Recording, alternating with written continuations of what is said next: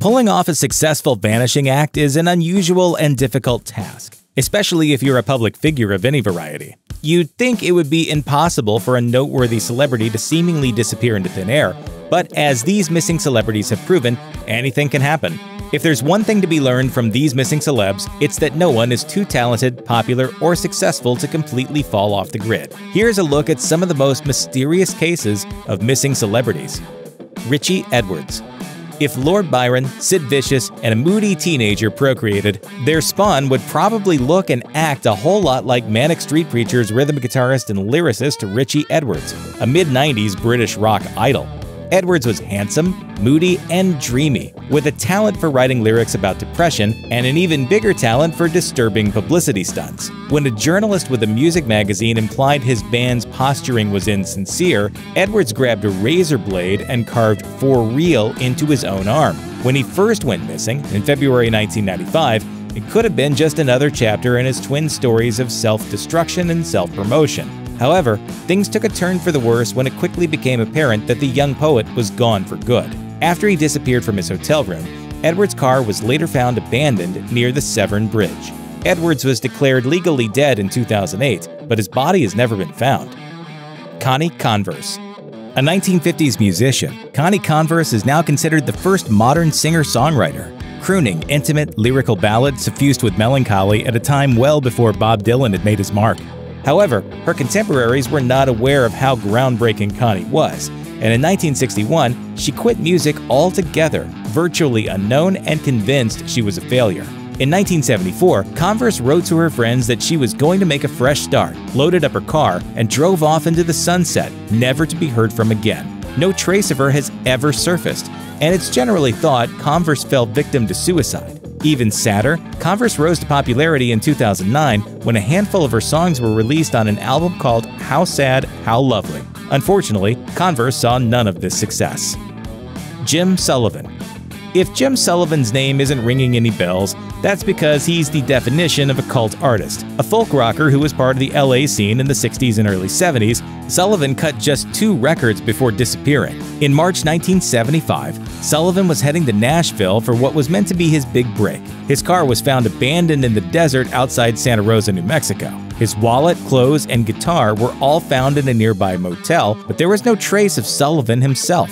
According to a friend, Sullivan would have never left his guitar behind if he planned to vanish. Appropriately, for a dude who released a record called UFO, which featured lyrics about driving into the desert and being abducted by aliens, one of the more prominent theories is that he was, you guessed it, abducted by aliens.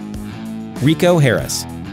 In the year 2000, Rico Harris was on top of the world. He was playing basketball for the world-famous Harlem Globetrotters, and before that, he'd been a top 100 college basketball recruit. But drinking kept him from reaching his potential, and he wound up out of basketball and began working as a security guard in LA. The final blow came in 2014 when he was fired for drunkenness. He left his mom's Los Angeles home to drive to Seattle and stay with his girlfriend, but his car was later found abandoned outside Sacramento. Sources close to Harris confirmed he was known for disappearing for days on end, but this time he was in a weird mental state. A backpack and phone were found on the roadside, but Rico Harris was nowhere to be found.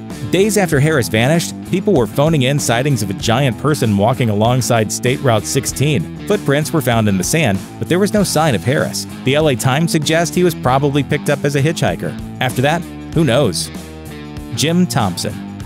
Jim Thompson is arguably the most famous American to have ever lived in Thailand. A former agent for the Office of Strategic Services, Thompson moved to Thailand at the end of World War II. He set up a silk business, single-handedly turning Thai silk into a global commodity, and was known to be a socialite, throwing huge parties for Bangkok's rich. In 1967, Thompson left Bangkok for a hiking trip in Malaysia. He set up camp in a bungalow, went on an afternoon walk, and never came back.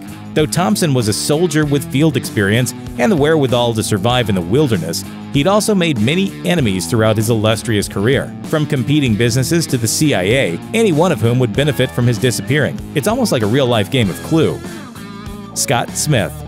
Canadian band Loverboy was one of the biggest rock bands of the early 80s, with hard-charging hits like Hot Girls in Love and Working for the Weekend. Scott Smith was a founding member, staying with the group all the way until his mysterious and frightening disappearance at sea on November 30th, 2000. After playing with his band in Vancouver, Smith and his friends set out for Mexico on a 37-foot sailboat. As they sailed down the coast and neared San Francisco, the weather got rough. A 20-foot wave knocked Smith off the deck of the vessel and into the water. Coast Guard helicopters arrived within 20 minutes and dispatched 2 search boats, which scoured a 133-square-mile area to no avail. Smith's remains have never surfaced. Barbara Newhall Follett. Prepare to feel like an underachiever. Barbara Newhall Follett was a jazz-age writing prodigy who published her first novel at age 12. That novel was The House Without Windows, a mega-complex work that won rave reviews in the New York Times. Everyone who read the book agreed Follett was going to be the next great American writer. But after putting out just 2 novels, Follett was forced to give up writing when her father suddenly ran off with a younger woman, leaving Follett and her mother penniless. By age 16, Follett was working as a typist and fending for herself. She never wrote again. In 1939, at just 26 years old, Follett had an argument with her husband and left the house. She never returned, and no trace of her was ever found. Her husband barely bothered to look for her, and her mother reportedly didn't discover her daughter was missing until 1952. Even stranger is the fact that the press wasn't alerted until 1966. By then, they were probably asking, "Barbara who?"